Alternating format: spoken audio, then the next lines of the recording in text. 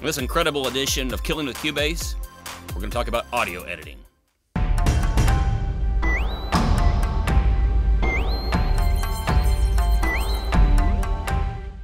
Let's talk about audio editing in this Cubase video. I guess we can ditch this, and this is going to be heavily shortcut based. Although you can use, if you look up here, they got like this scissors thing, says split, glue, which joins two files together to create one, the eraser, which just deletes it, zoom. I don't ever remember even using.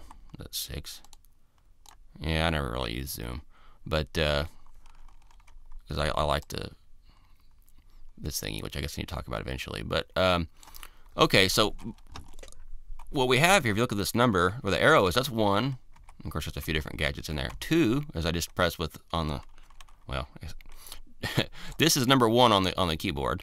And if you go here, that's 2, that's 3, 4, 5, 6, and 7, and then 8. And I don't use too many. I don't even know what some of these others are.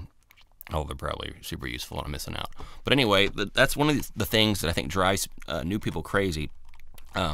Let's listen to just this Moog bass track here. Okay, your usual kind of electronic music kind of machine gun sounding gadget. Now, let's say we wanted to cut that up. I could, if you were new to this and didn't know better. Well, hang on. Fast forward or back up, pause, something. We need to talk about snapping. This is a huge thing because you can see right now, like this little line, which has a fancy name and cursor, maybe, I don't know what it is. Right now, it's free flowing, and you can see even if I zoom in really far, I can move it wherever I feel like, and that's useful for a whole lot of things. And I actually just needed it before on the previous tutorial on lanes when I was early on my 1, 2, 3, 4, 5, and so I actually had to slide it when I had it exactly on beat because I was early. It didn't sound right. So anyway, we can also snap right here, and it's relying on this little gadget to tell us where it's going to snap to. And let's go and snap to bar first, just so you can see how it obviously works. Now, if we get a little bit closer to that 8, it defaults there. So it's basically rounding to the nearest bar, and you can just halfway click and you'll get it close every time. And so if we wanted to chop up bars, you can see that even for cutting, I did that so fast I don't even think about it. What I ultimately did there is I kind of clicked on split using the 3 and went doot doot doot, and that means I can see. I think it's changed its note. Let's listen to what chord or notes that we're using here. Okay, well, it changed a little early, so musically this won't make a lot of sense. But okay, man, I'm so instinctive on this that I have a hard time slowing down, and that's part of the point I'm trying to sell you on these shortcuts. What I did here was I wanted to mute this because I didn't want to hear it, so I pressed 7, which is this mute thing. Okay, and then I pressed 1. And then I highlighted this. Now, there's probably a way to copy this without shortcuts, but I don't know how. I take it and I hold Alt key down, and I can drag anywhere I want. And it will stick in time because it's locked into this grid thing right now. See, and I can shift it anywhere I want because it's on for each bar. And so if we just loop that, let's see what that sounds like.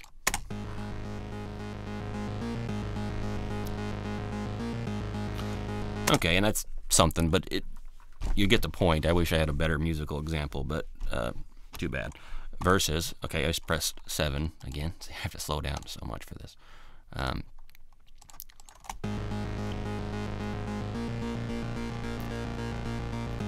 Okay, and then that's per bar, but we can also change it to beat.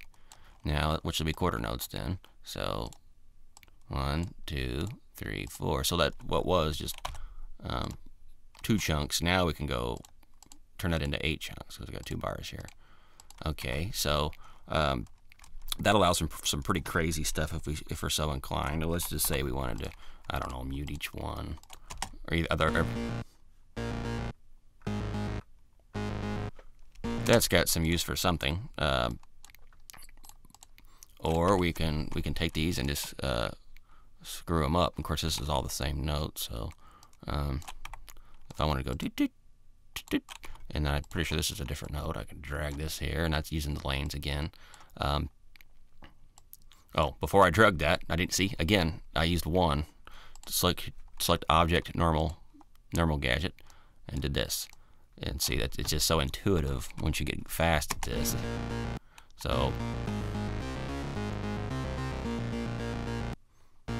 you get the point that by keeping this is assuming you're working with a song that's on a click, and this is all electronic music, so it's been heavily quantized, and that makes this kind of editing really easy. And I think that's kind of how Cubase started, and probably how rock bands started copying it, because they wanted to be more perfect, which is horseshit, but that's another topic. My views are, if you're gonna, forget my views, you don't care. And if you do, read my damn blog.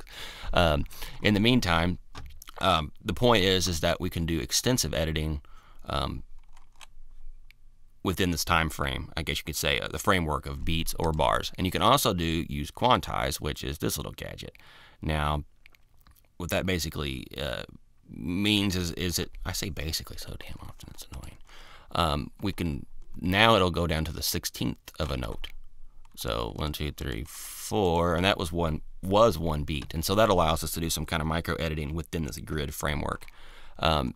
If you don't use a click at all and you just hit record on a song, these bars don't mean anything. I mean, that's important. That when I've got the click on, I press C, and then so we come in right now, bow, bow, bow, bow. If you adhere to that, you get to use all these cool tools within Cubase, and there are good reasons to do that with the whole click thing. But not all music needs it, and in fact, some music I think is worse because of it. And I guess I talk about that all in my book, which I guess I'll release some year, Surviving and Thriving in this BS recording studio business. But anyway, it's a per client thing. But so this kind of editing really only comes in super handy when you're using a click. But the editing, if you turn off the grid, becomes pretty awesome without it. And see, one thing with the grid on, this also allows it, like, for example, you see these two here, those are just copies of this first part, and that's electronic. Whoops, that's electronic music thing, and it can work, but I say right now we're slid to a 16th, so it ended up in the wrong spot.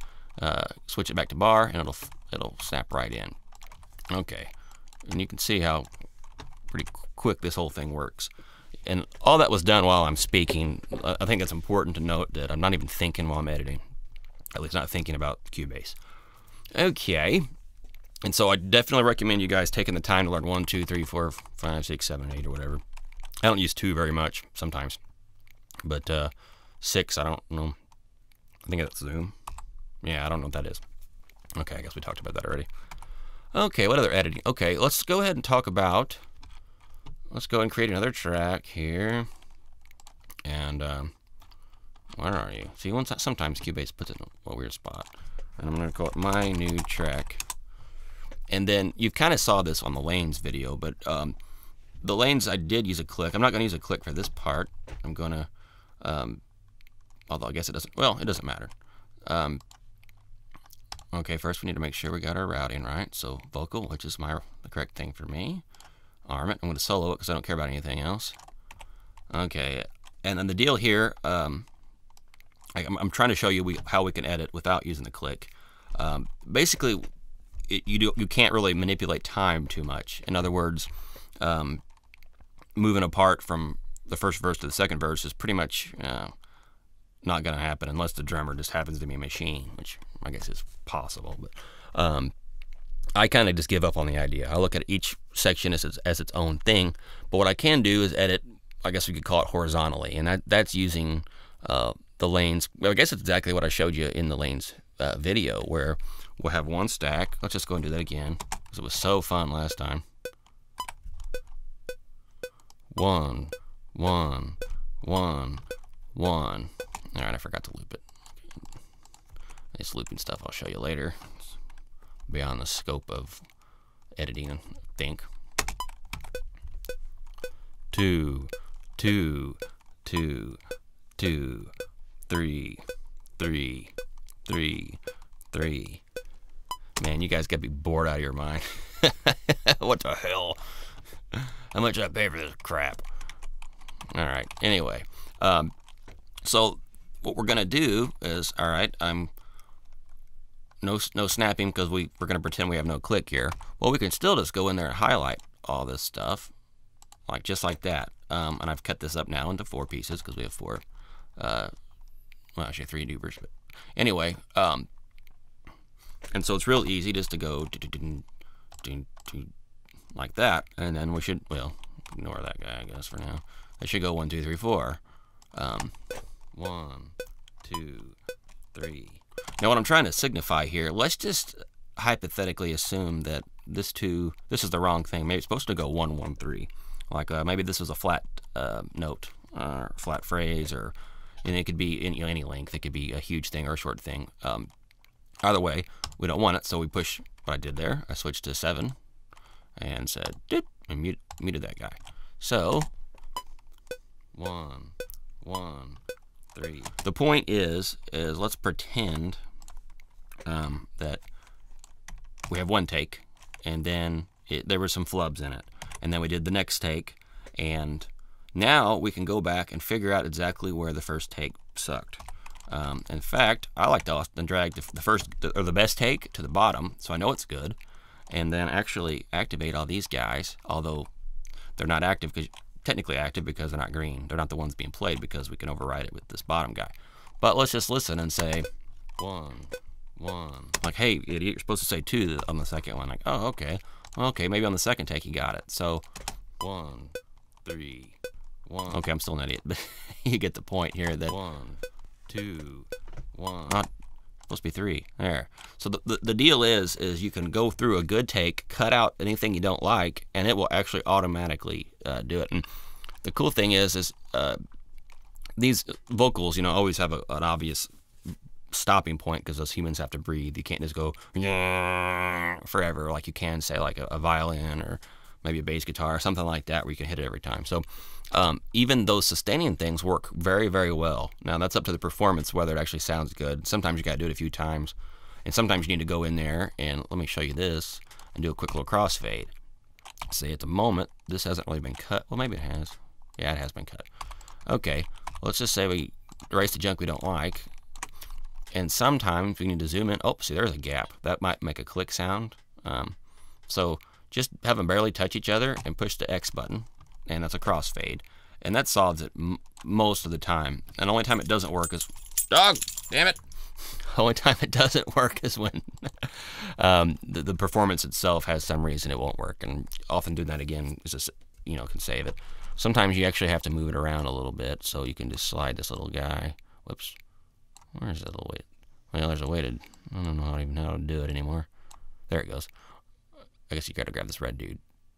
Come on, red dude. Damn it. Making me look stupid. There it is. Well, shit. Anyway, there's a way to do this where you can slide the whole thing over. Or worst case, you just do one, like, okay, maybe we'll try this spot instead. Oops. Stay there. And then X. Okay, so again, that shows you how fast it is. So I don't know if any of this rambling is of any help at all. I'm starting to think I'm a terrible teacher at Cubase. But if you have any questions, again, just go ahead and go to the forum and on Record and Review and post on the Cubase forum, or email me or PM me or whatever, even though I'll probably direct you back to the forum. Anyway, thanks. Bye.